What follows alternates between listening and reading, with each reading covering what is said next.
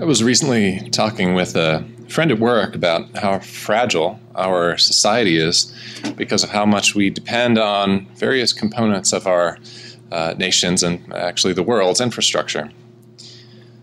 Grocery stores, for example, don't stock more than a few days' worth of food. Gas stations only have so much fuel on hand. Electricity runs everything. And I haven't even talked about the internet yet.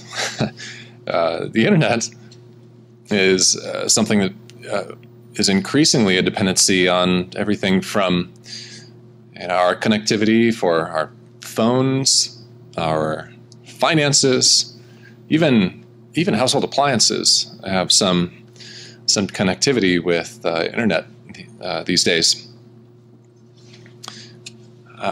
We all do banking, I'm sure, online. All of our finances are hooked to it. Many of us don't carry a whole lot of cash because we have quick access to it digitally. I don't know how many of you have gone to a store where some kind of credit card system is down and they have to scramble, like writing things down. It's crazy. It becomes very difficult to just make a transaction to buy something without some of these fundamental pieces of infrastructure functioning. So he and I went back and forth about this a little bit, and as my friend stated, as members of this modern society, we are only 6 meals away from anarchy. I don't know where he picked this up, but I have a feeling he's probably right. After 6 meals, people begin to really feel hunger. And when people really begin to feel hunger, they begin to panic. Being Christians who observe the Day of Atonement, we know what it's like to go just one day without food and water, and we know how much of an effect it has on us. And that's just 24 hours. You go 2 days without food, and think about how you would feel. You have a pretty good idea of how you would feel. Now think about how people in the world will react when they've gone 2 days without a meal, and they don't know where the next meal will come from. How will they feel? How will you feel? I've got one word for it, and that is desperate. People will feel desperate. And when people are in desperation, their mindset changes. Kind people can become brutal survivalists. What was eye-opening to me in this conversation with my friend was what he said after he made his comment about 6 meals away from anarchy. He said that his morals become very flexible when it comes to the survival of his family. He said this kind of tongue-in-cheek, but he was also quite serious. Now, I consider this friend of mine to be have some real integrity. I really trust him, and I think he's an upright kind of guy. And to hear this person say that his morals become flexible, it was like, whoa. I really thought about how this guy and the way he feels would transfer over to the rest of the people that we reside in this world with. To think that he's probably describing how many more people would also think in desperate circumstances was very chilling to me. And this is the world that we live in. People have an instinct to survive. And it doesn't take much for people to see that others may stand in the way of their own survival. And what happens when they become desperate? People's morals become flexible, quote unquote. Now, we've seen examples in even recent history when rioting takes place and this anarchistic frame of mind sets in. You think of how things were in New Orleans during Hurricane Katrina. And in that situation, there was a whole city that was inundated with flooding. People were desperate. And not only that, but the rest of the nation was providing them with some support, some rescue. It was slow in getting there. There were difficulties, but there was rioting. There was violence. Stores were looted, and things just fell sideways all over the place. And we can see this even, it doesn't even have to be a tragedy. You have a college football team win a game, a big game, and there's rioting in the streets, which doesn't make much sense. But anyway, people's frame of mind changes in certain circumstances. How will it be, brethren, when times become as desperate as we know they will be as the time of Jesus Christ's return draws ever closer? We know how they will be. Times will be horrible. The Bible is very clear about that. The people that we know, that we share this world with, we won't recognize them. The survivalist frame of mind is human nature. I just want to make that clear. But we all know what it leads to. The outcome is not pretty. We've seen examples. But let's see what the Bible says about this frame of mind.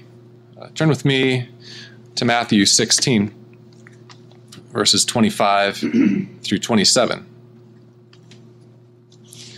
Matthew 16, beginning in verse 25.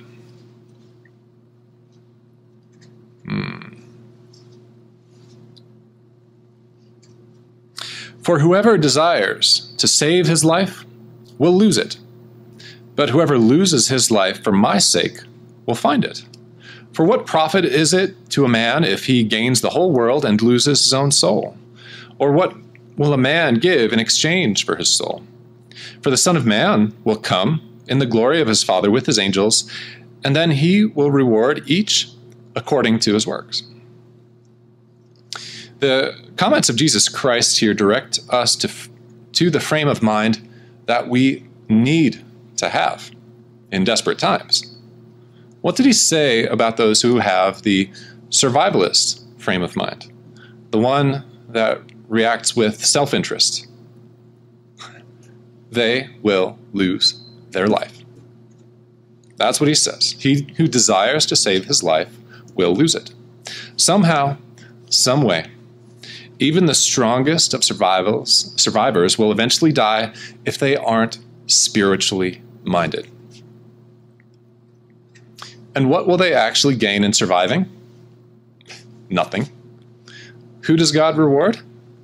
The ones who follow after him.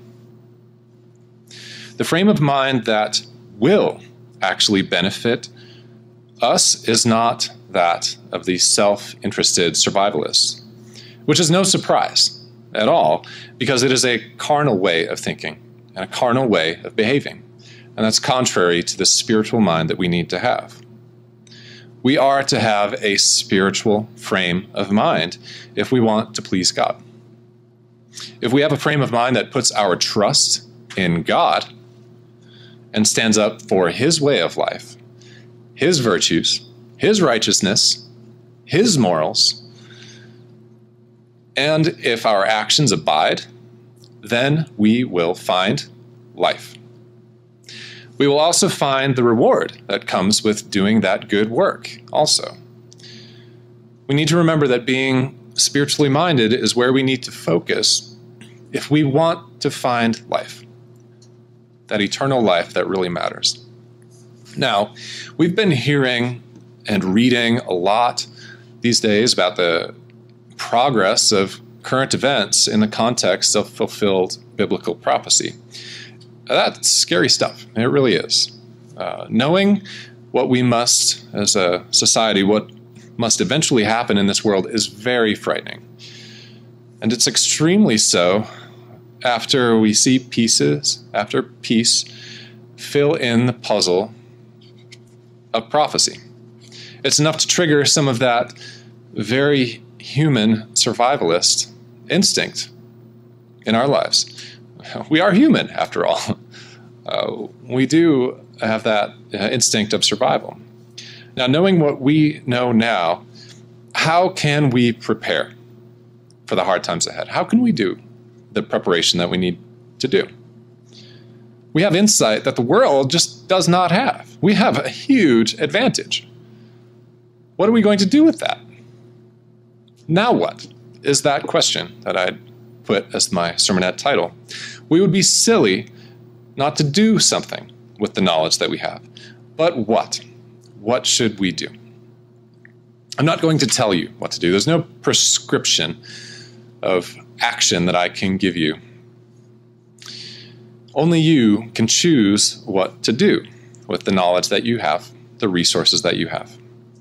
But what I can tell you is what God expects us to do if we want to find life, if we want to please Him, if we want His protection. What I can tell you is the frame of mind that we need to have that will guide our decisions.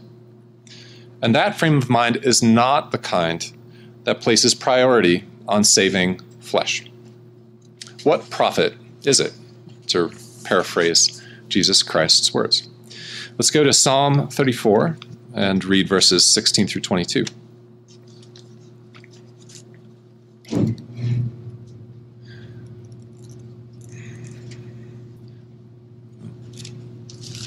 Psalm 34 and verse 16.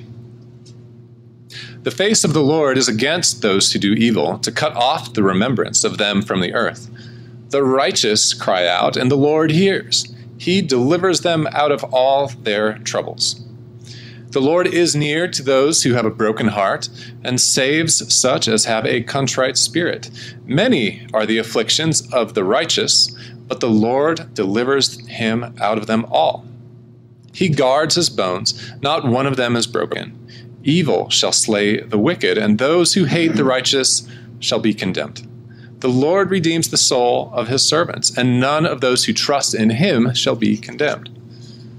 What do you think this says? What are we supposed to do if we want protection? We have this promise if we remain determined to live righteously. God will deliver us. If our morals are not flexible, if our morals are aligned with God, we will be protected. If we choose to save our own life, instead of put our trust in God, we forfeit his protection. In the hour of need, whose protection do we want? I'm going to choose God's. That's what I'm going to do. And I'm going to follow this way of accomplishing that. Turn with me to Revelation 3, and I'd like to read Revelation 3, verses 10 through 12. Revelation 3 and verse 10. Because you have kept my command to persevere, I also will keep you from the hour of trial, which shall come upon the whole world, to test those who dwell on the earth.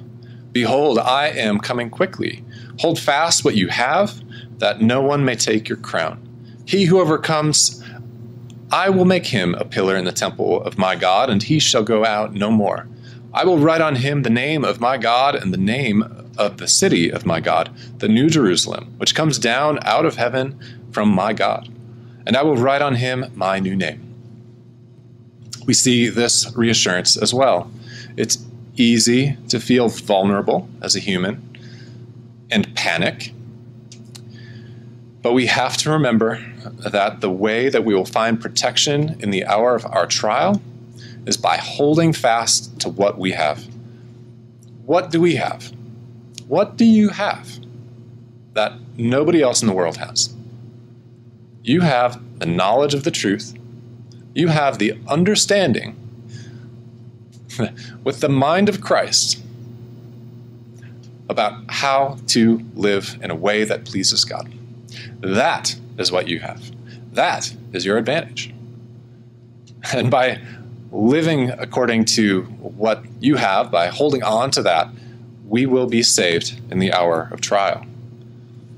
It's by staying close to God, by keeping his commandments and holding on to that with all your might, where we will find our help. So then, with the turmoil that will unfurl in this world, now what? What should we do? It's simple. Think like a Christian. preparing for your future in the family of God. That's it. It starts here and here. I'm not saying that we can neglect our physical needs. I hope that's not something you're taking away. We cannot do that. We need food, we need shelter, we need heat, we need water, we need those things. God knows that we need those things. We can't just neglect that. However, our investment of our precious resources, our money, our time, our thoughts, they need to support our spiritual development first. That's where we will get our return. Going to Deuteronomy 29 and reading verses 15 through 20, we can find some true encouragement here. It's a statement that Moses is delivering to the nation of Israel. See, I have set before you today life and good, death and evil, in that I command you today to love the Lord your God, to walk in his ways and to keep his commandments, his statutes and his judgments, that you may live and multiply. And the Lord your God will bless you in the land which you go to possess. But if your heart turns away so that you do not hear and are drawn away and worship other gods and serve them, I announce to you today that you shall surely perish. You shall not prolong the days in the land which you cross over to the Jordan to go in and possess. I call heaven and earth as witnesses today against you, that I have set before you life and death, blessing and cursing, that both you and your descendants may live. Therefore, choose life, that both you and your descendants may live. That is our choice. We choose life when we choose to obey. We can find hope and encouragement in these words. God provides us with a way to follow that he assures a desirable outcome. When we face the question, asking ourselves how to respond to the fearful circumstances in the world, our answer should be simple. Be spiritually minded, trust in God, obey his commandments, and go on living.